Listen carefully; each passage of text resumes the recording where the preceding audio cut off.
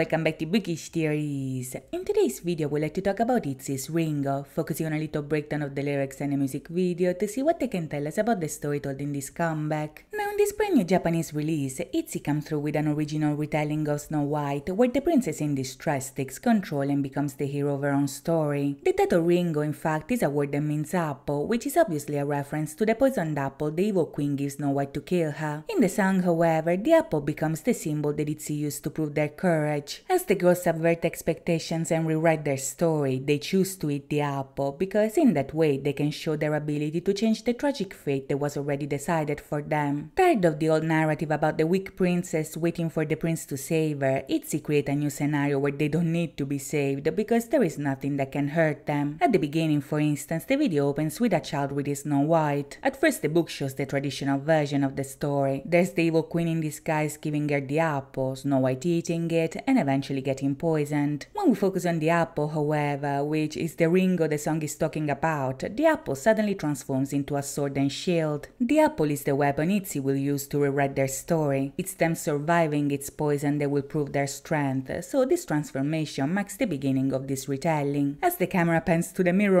on the wall, inside its reflection we see the girls inside of an armory. These are the heroines of our story, the new Snow Whites getting ready for the battle to reclaim their fate. In the lyrics, we discover that these new heroes are tired of smiling. They don't want to wear corsets anymore. They're bored of the prince and they're done with the hunter. They reject the story that was written for them in the past, so as they go on a quest to find a new plot that fits them, they leave everything behind and move on. In the video, this transformation is portrayed when we get to the magical setting of this modern fairy tale, where the scene shows two versions of ITZY side by side. On one hand, we see ITZY dressed in flowy white dresses. These are the traditional Snow Whites. They are pure, they are dainty, they smile, they wear corsets, and also dream of romance. As the transformation takes place, however, the corsets explode, and the magical forest becomes darker and full of creatures. The girls are now dressed in black leather, they have an attitude, and as they get ready for their adventure, they demand the apple to prove their worth. In the second part of the video, we see Leo with a doll, Yuna in a dollhouse, and Ryujin playing with it. This scenario is the one they're leaving behind after choosing to fight for a better destiny. In the lyrics, the girls say the playing house is not for them. They're not weak princesses or dolls to be played with, so instead of dreaming of a fairy tale ending, they find a new dream that suits them better. As we see them fighting for their freedom, we also see Ryujin on a white horse. Now, in Snow White, it's usually Prince Charming the one associated to the horse, but since they decided that they don't want him, now it's Ryujin herself the Prince Charming of the story. After the girls break free and we see her chilling with the horse, Leah, Yeji, Yuna and Cherion find an apple tree and pick a fruit. Yeji eats the apple and survives, and in the next shot we see the girls standing among dozens of half-eaten apples abandoned on the ground. In their scenario, ITZY not only survive a poisoned apple, they survive a whole tree of them, thus showing that they're not only fearless and brave, but also strong and invincible. Now, to see what else these heroines have in store for us, for now we'll have to wait and see, but in the meantime, I hope you guys enjoyed this video, and if you did, please think about liking and subscribing. As always, thank you so much for watching, guys. I'll see you next time. Bye bye.